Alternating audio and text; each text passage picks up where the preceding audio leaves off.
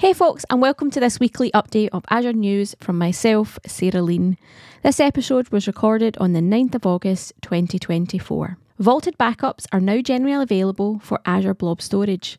This is a native, managed, secure backup solution that keeps an offsite copy of your data and safeguards your business-critical data stored in Azure Blob Storage. Vaulted backups can also help you meet compliance requirements through long-term retention and enhance the security of your backups, helping you to recover your data even in cases of cyber attacks. Also generally available is an improved control on archiving with Azure Blob Storage Lifecycle Management.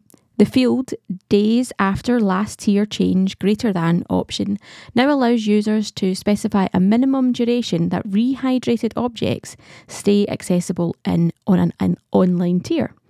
Users can prevent the immediate re-archiving of objects that were recently hydrated from the archive tier by using that field in the lifecycle rules.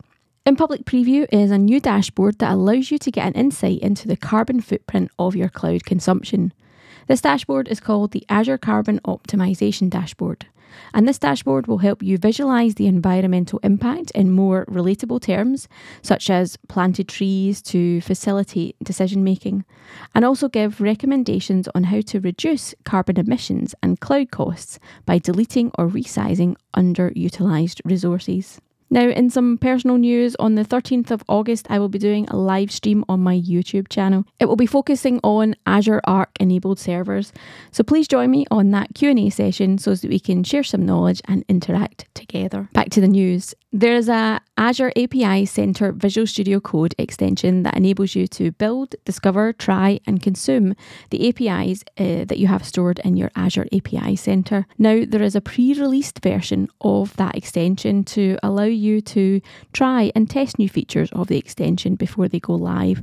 So definitely do check that out if you want to get on the latest and greatest for the extension. Azure NetApp Files cross-zone replication is generally available, and this feature allows you to replicate your Azure NetApp Files volumes asynchronously from one Azure availability zone to another within the same region. Cross-zone replication doesn't involve any network transfer costs and therefore is highly cost effective. Also generally available for Azure NetApp Files is the ability to deploy new volumes in an availability zone of your choice. So with this capability, you can align your volumes with your other compute resources that you might have deployed and help with your highly available architecture and design requirement. Also for Azure NetApp Files is a public preview feature that allows you to transition your existing volumes protected with a platform managed key to using a customer managed key stored in the Azure Key Vault. Thanks for tuning in, folks, and please don't forget to leave me a review, share this podcast and subscribe on whatever platform you're listening on, and I'll see you again soon.